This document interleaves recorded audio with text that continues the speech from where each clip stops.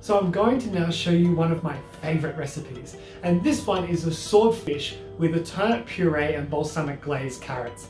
This one is really simple to make, but it looks incredible. And if you can bust this out at a dinner party or when you're inviting family friends over for dinner, then this is going to be a smash hit. One of my absolute favorites, and I'm placing it on the menu here at Hacienda Ushimana.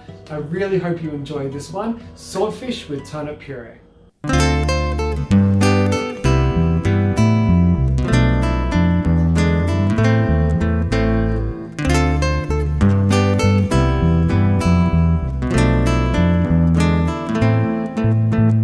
Okay, so starting off with our balsamic carrots. You can use baby carrots and baby vegetables, then you can leave the skin on. Or if you're doing it like I am and using the larger carrots, just because I prefer them, we take the skin off. Reason being is that it's not so pleasant on a larger carrot. Great. At this point, top, tail, into the bin, and straight down the center. Nice and even cut. And then I'm going to go in half again. Right, now that I've got this nice and lengthways, what we do is we flip it over so you have the core facing up towards you. Take the side off, and then nice long diagonal strokes straight down. And goes over here, and then we get these nice lovely diamond pieces. This is what I want when I'm cooking, because this is the shape that I like the most when looking at my carrots on the plate. So once again, side off and straight down. Make sure the carrot pieces aren't too small, because if they're too small, then they're going to cook too quickly and they'll just be soft and break apart. We're going to cook these for about 40 minutes, so you don't want them to be too small.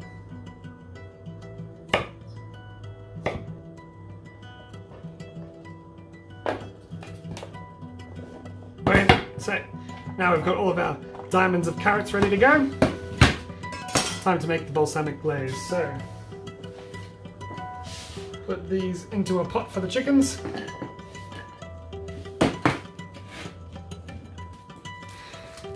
Balsamic glazes is nice and easy to make, right?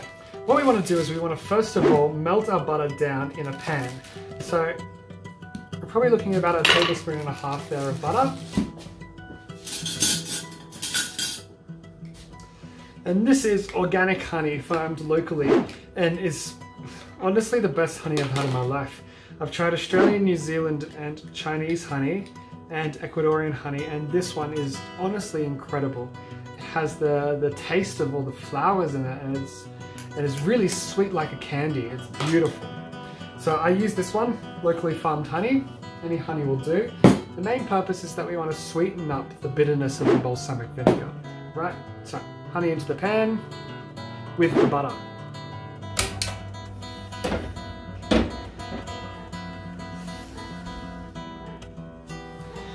Straight onto a medium heat. And we want that butter to melt nicely with the honey.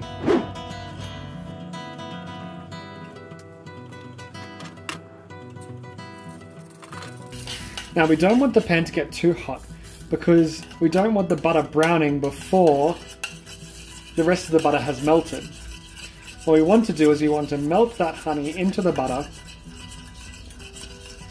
so it has this nice silk-like consistency. If it's too hot, turn your heat down.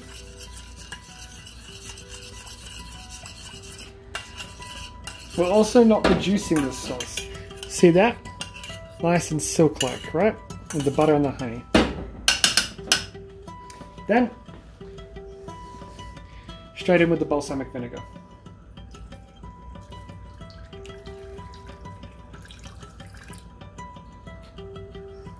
Probably using about 50-60 mils there. And we want to bring this up to the boil. Now we turn our heat up, because you want to bring this to the boil.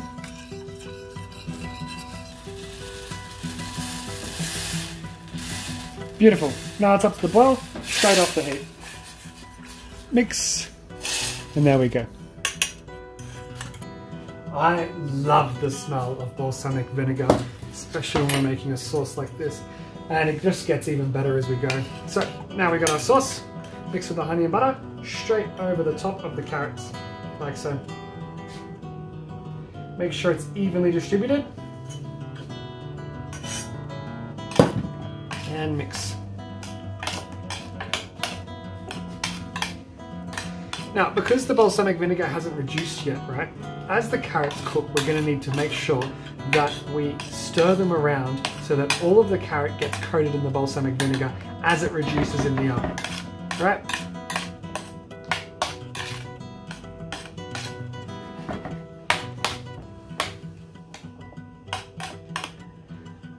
There we go.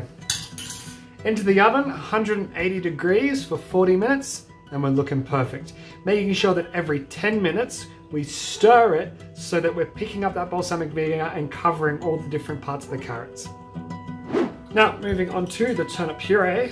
The reason why we do the carrots first is because the carrots take the longest to cook, and then we move on to the shorter periods of time. So first of all, for this dish, we have our carrots and then our turnip puree, then we'll prepare our salad. Once both the carrots and the turnip puree are finished, that's when we cook the fish. The fish takes 5 to 7 minutes to cook, and we want to be serving that up nice and hot. Everything else we can keep warm. We can keep our turnip puree warm, we can keep our carrots warm, but we can't keep our fish warm because then it will overcook. The fish we do last. So, peeling our turnips. Beautiful. I keep the scraps for my chickens.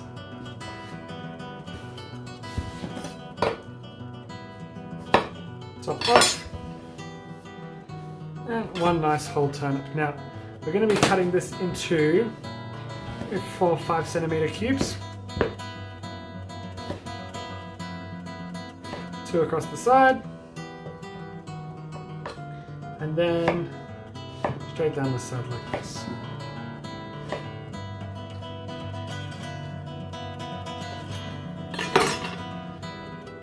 Into the pot.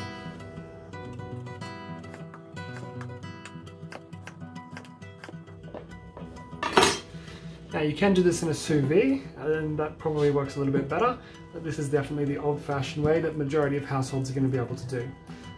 1 garlic, back of the knife, palm hand, down, crush, peel. Crushing the garlic releases all that fragrance from the garlic, so it's already emitting that fragrance. That's just going to go straight in whole. And a small portion of an onion. We're just going to take off the cheek side here, take out the outer layer of the onion, like so. This goes in whole. So in here we've got our turnip, our onion, and our piece of garlic. Then we're going to cover the entire thing with milk.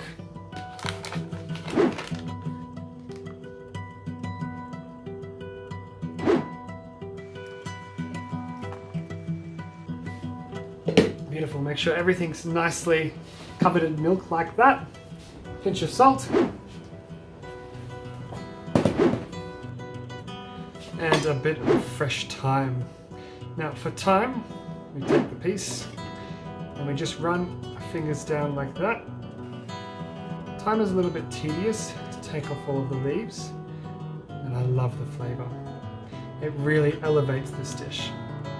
Beautiful. 1 pinch. Straight in like so. And this goes over onto the stove on a medium heat.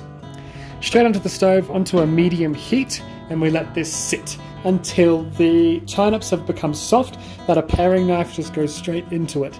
Now it's really important that you keep an eye on this, because if you let it boil too much, the milk is going to boil straight over. So you want to be sitting at that nice medium temperature where we're getting some bubbles coming through, that we know that the milk's nice and hot, but it's not too hot that it's going to boil over and spill out everywhere. So make sure you keep an eye on this as it cooks. Okie dokie, so having a look here.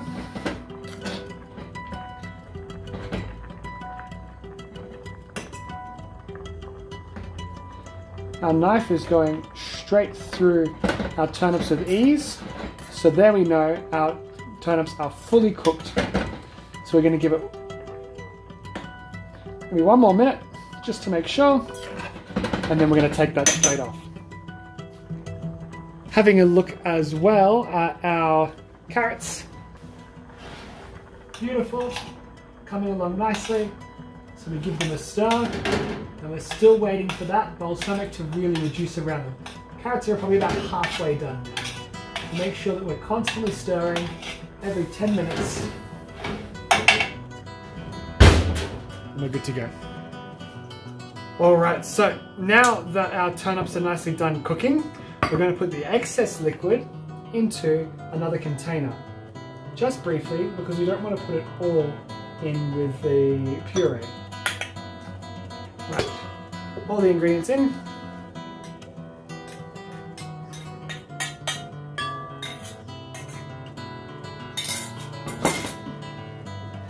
Pinch of salt.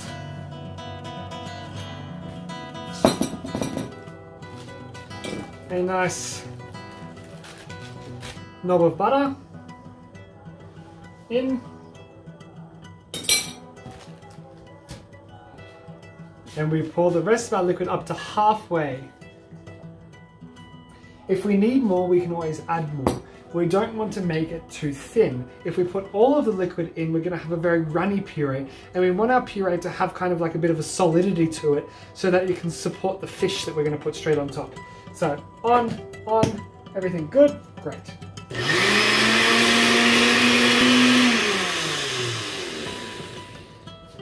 Beautiful.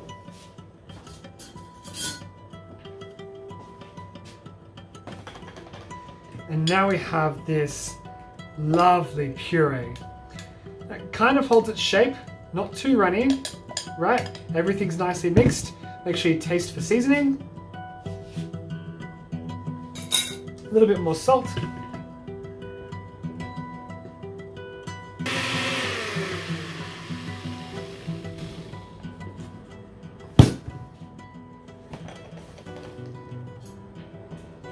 New spoon, taste again. Brilliant. Delicious turnip puree, ready to go. Now we're going to put this, we're going to wash this pot quickly, and then we're going to put the turnip puree into the pot, cover the top with a layer of baking paper. This is going to ensure that the turnip puree doesn't develop a skin on top, and then that way we can keep it on top of our hot grill to make sure that the turnip puree stays warm while we wait for our other ingredients to finish cooking, and that's ready to go. So a balsamic vinaigrette I absolutely love because Rocket, the lettuce that we're using for today's salad, is quite bitter if you taste it by itself. But with something like a balsamic vinaigrette, with the acid and the sweetness of this one, it really rounds out the flavor and makes it a very delicious dressing to add on top of the Rocket, which makes it complementary. So the way that we make this is really simple. We start off with about a teaspoon of mustard. I'm going to make a really small one today. And once again, my natural honey. Can't get enough of this stuff, it's absolutely delicious. We add a nice teaspoon of that in as well. Pinch of salt and balsamic vinegar.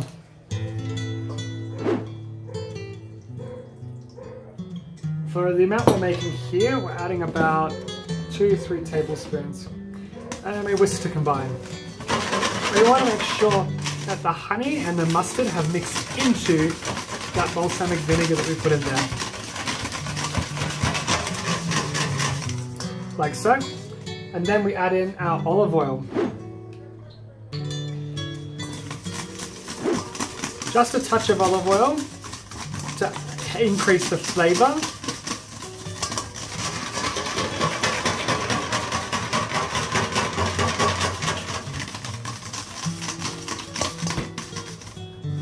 And then vegetable oil to emulsify.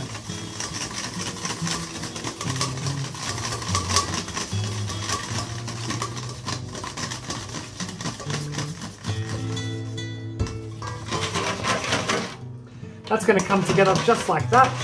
Beautiful.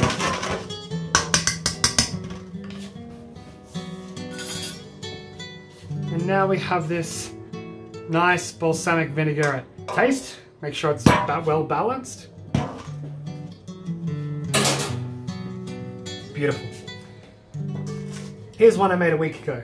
If you mixed it correctly, it should stay together, emulsified. And then all you need to do is just give it a quick shake, and again, ready to go. This will keep for about 2 weeks, and it goes great on all sorts of salads. Absolutely brilliant. Okay, and here we have our finished glazed carrots. So you can see that balsamic vinegar has reduced nicely over the top of the carrots, coating them beautifully, and the smell is phenomenal. This is exactly what they want.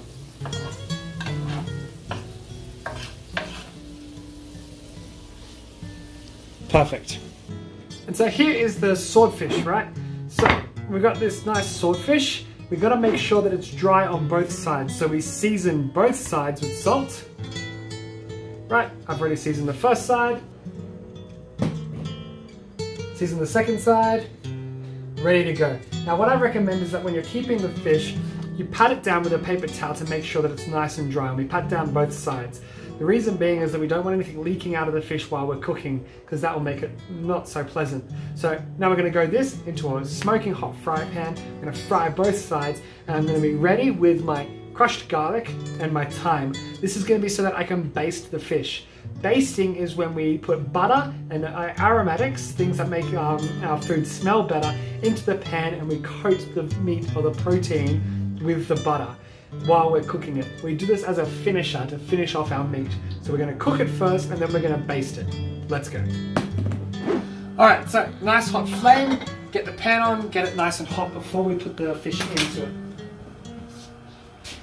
Vegetable oil. The reason why we use vegetable oil instead of olive oil is because vegetable oil has a much higher burn temperature. If you put olive oil into the pan, the oil's going to burn. So we always use vegetable oil when cooking in a fry pan at a hot temperature. It's also very important at this point to be using a non-stick pan. If you don't use a non-stick pan, then the fish is going to stick to the pan. You're going to try and flip it, and it's going to be an absolute mess. So, nice hot pan.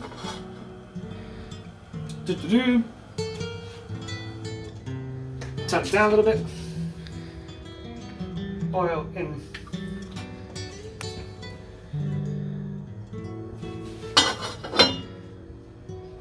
You should see the oil moving around the pan with ease. If it's kind of holding, the pan's not hot. If it's moving around the pan really easy, if the pan is hot, back of your hand over the top of the pan, you can then also feel it. You want to make sure that you're really feeling that that pan's hot, because you've got one chance. As soon as you put the fish in, the pan is going to cool down immediately. So you want to make sure that pan's hot before you put the fish in. Great, there we go. Take your fish close to the pan, picking it up gently because swordfish is quite frail. Bottom in and away from you.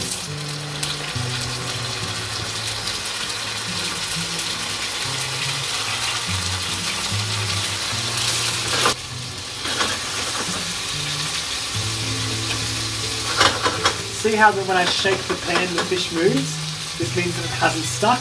Perfect. While our fish is cooking, we're going to prep our salad. So, cut some cherry tomatoes.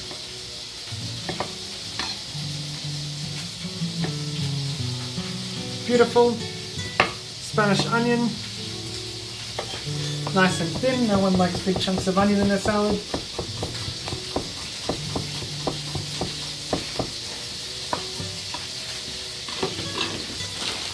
And some rocket. Now what we're going to do is we're going to put the onions and the tomatoes into a bowl with our rocket. Just enough for 2 small salads. Dress that with the balsamic vinaigrette. That goes onto the plate. Finished. Coming over here.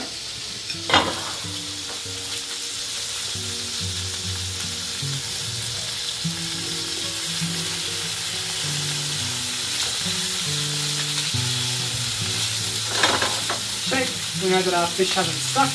Great. Under the centre of the fish. Push it up against the side with your finger. Tap over. Nice and easy. Turn your pan up against the side.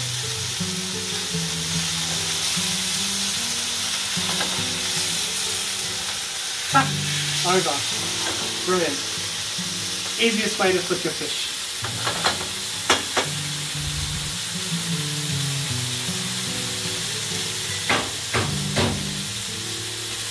Okay. There you go. Now, just like I said before, we're going to baste the fish. So now we're going to take a nice large knob of butter straight into the side of the pan. Beautiful, butter's going to melt straight away. Thyme, crushed garlic, into the butter. Large spoon, hold your pan down so that the butter comes into the garlic and the thyme. Mix that up, and we get our fragrance coming through. That just goes straight over the top of our fish. This is called basting.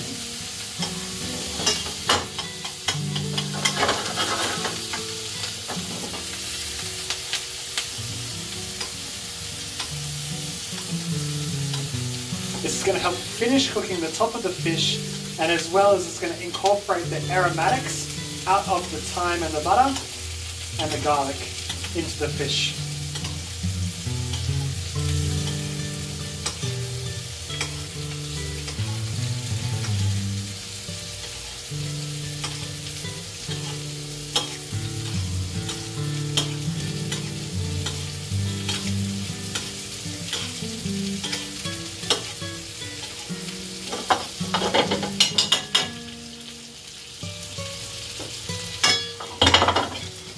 Finished. Alright, plating up is nice and simple. So we've got our salad in here, our balsamic vinegar that we made earlier. Give it a quick shake just to make sure that everything's nice together. Spoon straight in over the top.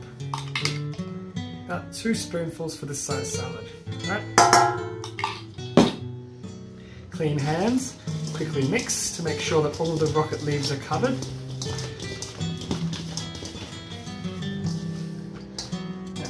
Pick up a nice handful and kind of just twist it in our hands. Twist, twist onto the plate.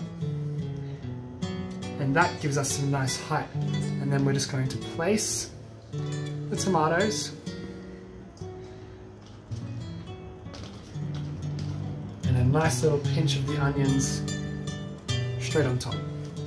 Beautiful. Push that to one side. Now we want to create our base for our fish to sit on. So spoon into your puree. Nice amount of puree onto the side here. A little bit more. Back of your spoon, push. Brilliant. There's the base for our fish to sit on. Grab our fish.